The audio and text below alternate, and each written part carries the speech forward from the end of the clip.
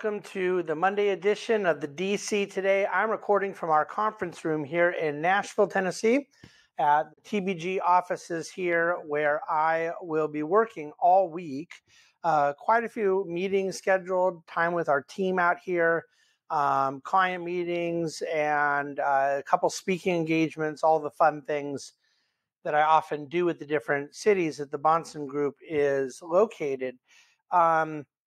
The markets today, kind of interesting. The futures had opened down last night a bit and got a little better throughout the evening.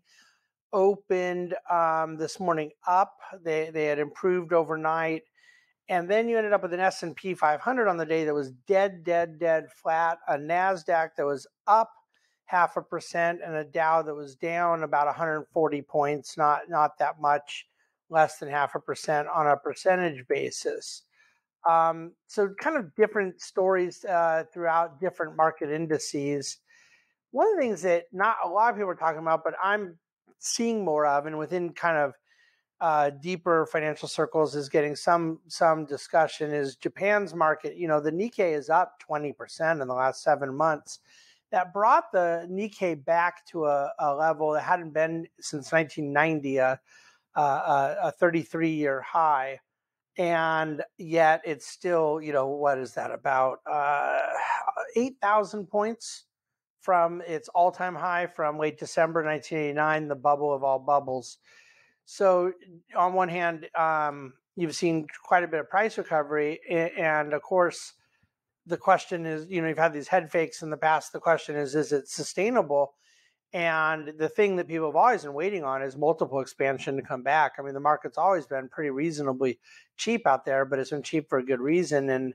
And without a lot of capital coming in, it's hard to get fully priced equity valuations. And then you're up against, interest rates that have been held down at zero, a lot of artificial intervention, and a lot of zombieism in the way that their fiscal and monetary policy.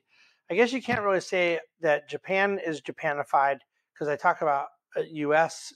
going through Japanification, but since they're sort of the story I'm modeling it after, they can't borrow from their own, personification. So they made up the concept and we're living through it. I'm certainly rooting for them. Will there be more incentive for companies to deploy cash than there has been in this hyper deflationary environment they've lived in? It's hard to say, but they've had, no robust GDP growth for a long time, and it's tough to have companies deploy cash in that environment. So you get a lot of low valuation, as a lot of company book value is just simply cash that sits on the balance sheet undeployed. It's not a great recipe for profit making, risk taking, etc. So anyways, back to our own market today. The 10-year bond yield didn't move a lot. I think it was up 2 basis points. The communication services were top performing sector. Consumer staples got hit quite a bit. We know in the news side of things, the G7 had their meetings, a lot of, discussion around their shared support for Ukraine. Politically, Tim Scott announced his candidacy for the Republican nomination for president here in the U.S., and Governor Ron DeSantis is planning to announce this coming Wednesday. But, the policy standpoint with the markets is all about these meetings with Speaker McCarthy, President Biden. They met earlier today. Wasn't a lot of news out of it. They took a break, and now they're supposed to be recongregating here in, I think, just another half hour. So we'll see what happens into the evening there. I still have no expectation at all. They could have progress. They could have progress that then goes away. They could have meetings fall apart and then reconvene. Ultimately, a deal ends up happening, and ultimately, it's hard for me to believe a deal happens before first falling apart. So I expect all the above, and I don't care. The talk about the president invoking the 14th Amendment when he had previously said, and Secretary Yellen had said they couldn't do so, I guess was interesting. Doesn't seem to be going anywhere. I don't think it's a great option politically for the White House. And then the Supreme Court would take it, and that ruling probably wouldn't go in their favor, and you'd create a little political friction along the way that might not be very helpful. From what I'm hearing, the discretionary spending caps are the new sticking point, and that is very surprising to me. But we will see where they go with that. Okay, a couple of housing tidbits. 44% of home builders now believe they will start building fewer houses this year than last year. It had been 75% saying that 6 months ago. So a little optimism creeping in about home builders saying that they see themselves coming back into the notion of new supply. One other fact that just kind of caught me, I wanted to share with you, all this hand-wringing over commercial real estate.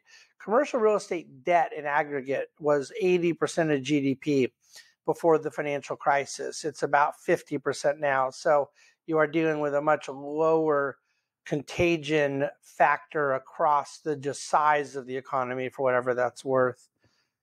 Interesting issues in the oil and gas sector. Oil's still hanging in there around $72 a barrel.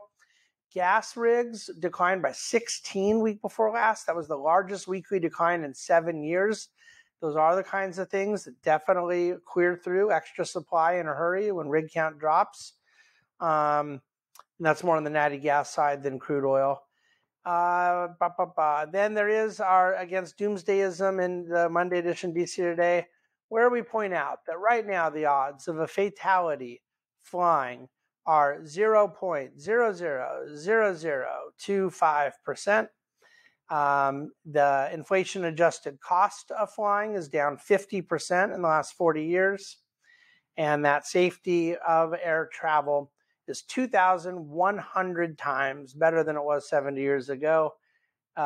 These are the realities that we take for granted all the time, especially those that complain about various things traveling.